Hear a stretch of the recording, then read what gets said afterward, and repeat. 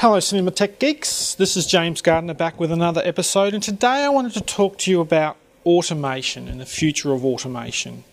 But if we want to talk about the future, we probably need to talk about the past. Now traditionally in a cinema, the automation was basically revolving around contact closure devices, similar to what you see here. Basically, when a certain time in the feature occurred, there would be contact closure, like pushing a button, turn the lights down, change the audio, etc. And those contact closures would be sent to the audio processor, to the light control system, to basically make the auditorium change to the settings it needs to be for the certain time.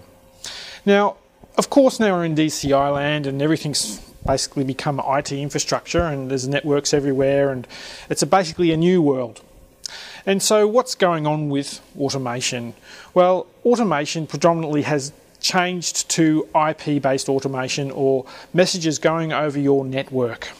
The projectors in DCI land are predominantly controlled over IP. You can control them through contact closure, but pretty much no one really uses that because the IP is there and you're using it anyway because the DCI player needs to talk over to the projector with IP to establish its security protocol, so it's always going to be there, there's always going to be a network. So IP is basically the future. Everything's pretty much going IP in the automation realm of the cinema. It makes it much simpler because there's one wire for everything, but with IP there becomes, complexity. It's a lot more complicated. Traditionally, there's a wire going here to there. You know what it does, etc. In IP, it's a little bit more virtual. You're not exactly sure what happens because it's just happening all over the wire in the network or the cloud. So we need to be more conscious of how we set these things up and how they work, and be a little bit more clever about it. But let's talk about some of the examples I'm going to show here, because still IP automation still has some drawbacks and some little faults that sometimes you may still want to use a more closer to the metal type automation system. So here right now I've got one of our CineX is the product I develop here with a digital company I work for, talking to 3 different devices. We've got close to the metal I/O box here, which is connected to a USB bus of this. We've got a sound processor, of course, we're talking to it over IP, similar to what we'd be doing to a DCI projector or a projector these days. And then we've got a very common, inexpensive I/O device here. It can be used for serial and over the network, which is I'm going to show you today. This is a very cost-effective, very low-powered, it doesn't get hot at all, probably very reliable, and it's very industrial, as you can see here. And very common in many parts of the world for use with their DCI projectors. First of all, let's talk about, excuse me, why would you want to use more like a closer to the metal, connected directly to some sort of bus, like this is a USB bus type device. Now the reason you may want to do that is because basically this device is polled 1,000 times a second. So when I want a message to go, it's as accurate, it's very accurate. When I want something to fire, it is firing exactly the same time every time. There is no delays, it's connected directly to the bus and directly to the program, so it's very accurate. Now that's very important for some people. If you're doing a theme ride or anything that requires time accurate external control of any device, you want to go for something probably a little bit more closer to the metal, like a industrial contact closure device here. Now I'll just quickly show you this thing working. Nice industrial unit. It's got little LEDs here which gives you an idea of it working, and I'll just send a message and it's basically turning the lights on and off down here, and they're very quickly, you can see one message going in, going straight to the next one. There's no delay. Bang, bang, bang. It's very fast. Next, let's have a look at, we've got the audio processor here. Now I can control it through here. You can basically see there's a little bit of delay here from the message when I push that and the time that changes. Can also change to the cinema, you can hear it change, etc. Traditionally, that's very commonly how it works, because you must admit, in a cinema, the timing of those automation messages going through is not very it's not very that important. It can come, a couple of seconds in and out. It basically needs to go in around here and change the audio around here as long as it's within a second or so. Finally, I want to cover this device here. This is a common device used around the world for I/O contact closure. via IP connectivity. So it's got a little IP internet cable going in here, or Ethernet cable going in here, and the power cable at the front. See, it's very industrial. It comes with industrial connectors that won't fall out, etc. Now, this device wasn't really designed for IP control. It actually does it, but it's really designed for the serial control, and it works quite well doing that. And it has been it's a very small processor in there. Dealing with the connections and disconnections and the overhead of the processing for an IP connectivity, that really does slow it down considerably. And so much so, I just wanted to show you exactly the problems that it does have. So let's just send it a message. There you go. Now, if I send it multiple messages, they do eventually come through, but it takes its time. Well, is that a bad thing?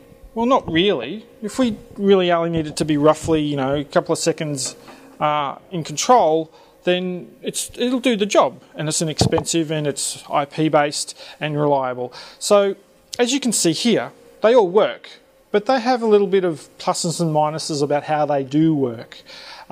So we need to really take that into consideration when you're designing an automation system for the type of system you're going to put in. So different devices will be better used in different areas. But in general, a device like that is fine for a cinema.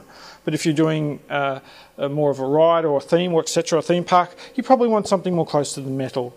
But let's also talk about, I'm going to get even more geeky here, and we're going to talk about how the IP messaging works on the network. Now, you have to be quite careful about IP control protocols.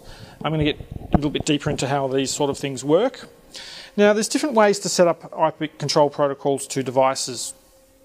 Now, for example, in this device you can connect to it and keep the connection open and control it. And the reaction time does improve considerably. But there's a problem with that type of implementation, which a lot of people seem to overlook. If I did connect to this device and kept the socket open, basically the connection active in memory from the control device to the client device or the device being controlled, if for some reason that connection would have a heartbeat on it to keep it open, for example. If, for example, though, that connection died because, for example, the switch was turned off and turned back on, and the connection between the two devices was lost, that occurrence or that error could cause a loss in a message if the right circumstances happen. Actually, that's just not really usable in a 100% must be reliable type of cinema automation system. And that's why we have to use what I call, you have to connect, disconnect type of protocols with cinema type automation. It can be a little bit faster if you use persistent connections like I'm saying, but in my opinion, been doing this for quite some time, that's the reliability aspects. It's better probably just not to do that. You can actually add other protocols on top to make it more reliable using those sort of protocols. But then again, you're starting to get into device driver implementations, and really you don't want to go there, because really at the end of the day, this device may last for a couple of years, then may be outdated. The information about developing or connecting to it is then questionable. If it just has an open socket-based protocol with a simple connection, disconnection technique, then it doesn't matter how old it is or where it came from. You basically can know you can plug any control device into it, any control device with simple scripting languages. And that's how we use our devices. It will control any device like this or anything that takes a typical socket connection, disconnection protocol. It's very scripting. You just script the hex that you need to send down to it. And pretty much that's the future for automation in cinema in most situations. If you just need to send a message to a device, and depending on if it's time critical or not, it changes the way you might do the implementation. If you do need very time synced and critically timed implementations, you probably need to go the extra step and the actual device or a device driver would probably be needed to talk to it to ensure the speed of connecting to the device. But traditionally, an open connection, send message, disconnect is the way to do it. That way, for example, because you are opening the connection, if you do not get the connection, you know the message didn't get through, and you can very quickly, and you can pass an error flag down, or etc., or other sort of aspects to tell you what's going on. So that's the current stat on automation in the cinema. I imagine it's similar to that in other areas, in home automation, etc. Everything's pretty much going to the network.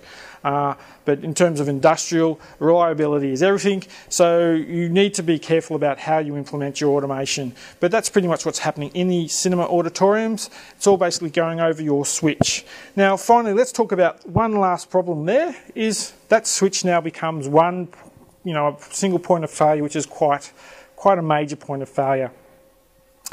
And yeah, that is quite an issue. Unfortunately, though, that so many things are now relying on that switch that if it does go down, usually it's going to bring so much down that is very, it's not really an issue, because if the switch is down, there's so many problems with the cinema in terms of other functionality that the cinema may as well be completely down and has to be replaced before you go online. So basically, keep a couple of spare switches around is the answer, and that's what people are doing. And that's what we would advise to some people in my installations.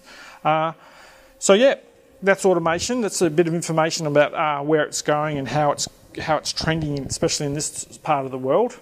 So keep watching CineTechGeek, and I'll see you next time. Bye for now.